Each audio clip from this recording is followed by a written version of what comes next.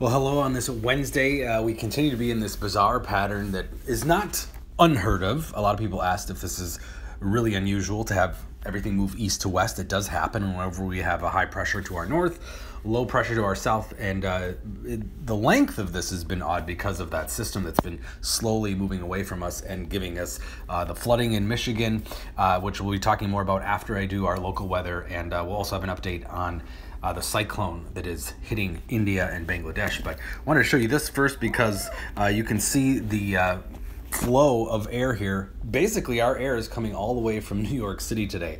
Not very often that we get air all the way from the Atlantic all the way to the Rockies, but that is what has been happening. And wow, what a day, huh? We got rid of those clouds. Lots of sunshine out there today. If you're in western Minnesota, it was your turn for the clouds. They had the sun actually the last couple of days. We'll zoom in on the satellite imagery here a little bit, and you can see all the red numbers, if you can read those. So you're watching the sensors, our automated weather sensors in real time, all in the mid to upper 70s. In fact, we have 78 in St. Paul, at the airport 76 so far. These are as of between 4 and 5 p.m., but a lot of places getting close to 80. Actually, Red Wing down here is sitting at 79 at this hour, and yeah, beautiful sunshine. Of course, everybody wants to know what's going to happen for the weekend. Yeah, it is Memorial Weekend, so we're going to have the sun, clear skies the rest of the evening into tonight. Yeah, you see nothing but clear skies, but if you're going to be out early tomorrow, you'll see some sun, and then the clouds are going to fill back in pretty quickly tomorrow. So more clouds than sunshine for your Thursday. Might clear out again a little bit tomorrow night.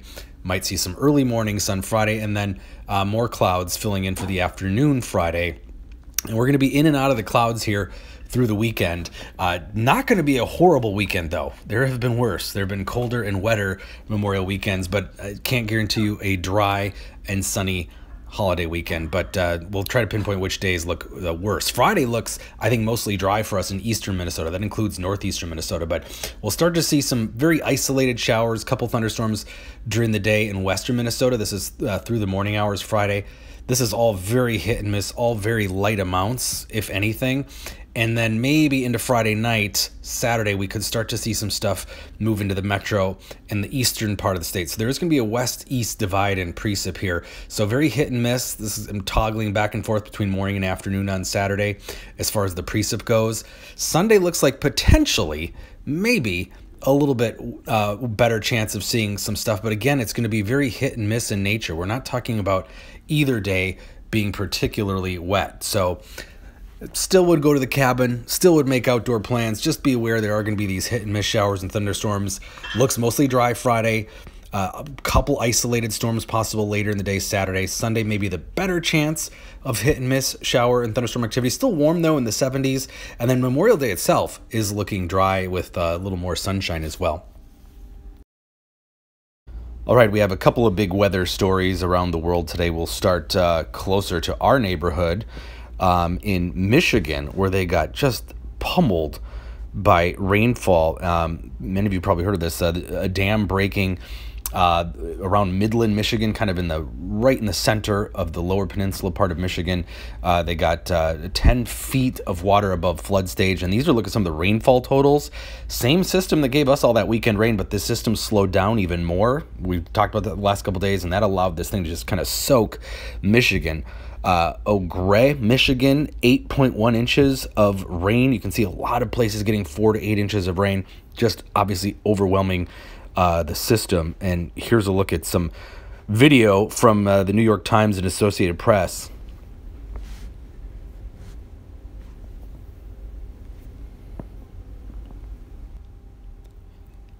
So obviously we can see just immense flooding, partly because of that dam breaking, but just there's a ton of water that fell over that area. So an emergency situation in Michigan right now, and until that water level goes down. The good news is that system is finally done raining over Michigan right now. Another big story, India. We've been talking about a Cyclone Amphan, which has made landfall and hitting right in between the India-Bangladesh border.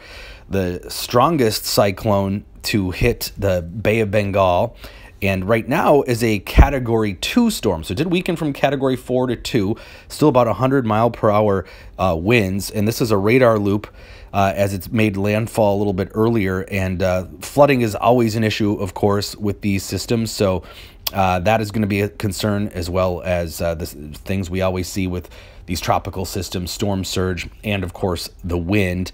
And, obviously in a poor area that's also in a lockdown because of COVID-19. And here's some video from, again, the New York Times and Associated Press of the storm there.